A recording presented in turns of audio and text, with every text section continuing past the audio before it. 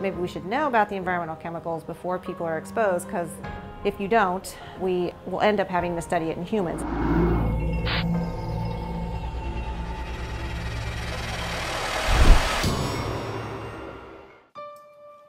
I was diagnosed at 37 with invasive ductal carcinoma, stage 2. My cancer wanted to move.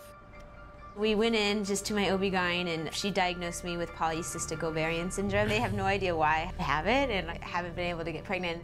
We've been trying for about three years now almost.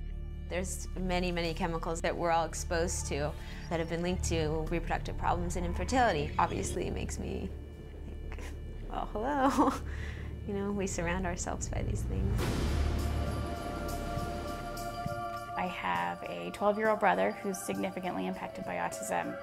Do chemicals cause autism? Well, that's the question of the hour, isn't it?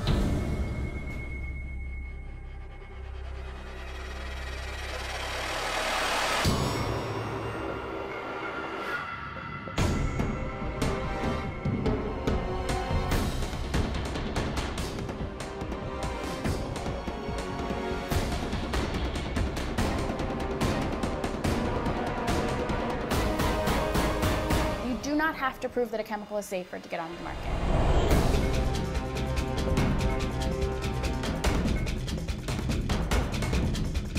This was a topic that I couldn't be quiet about. 1, 2, 3, 4, toxic chemicals no more. We shouldn't have to wait to get cancer, a reproductive problem, for this issue to change. It should change now. Did you ever read that book, Horton Hears a Who? And you know, they're all screaming, we're here, we're here. There's like this group of little people sitting on a speck of dust who are like, we're here. There's going to be some type of opening that will bring this issue to light.